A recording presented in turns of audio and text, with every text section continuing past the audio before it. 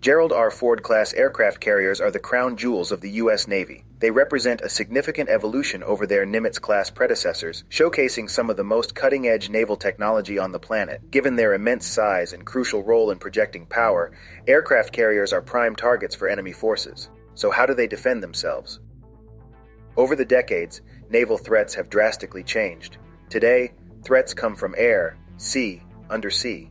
Gerald R. Ford-class carriers boast the revolutionary dual-band radar, providing detailed and comprehensive situational awareness.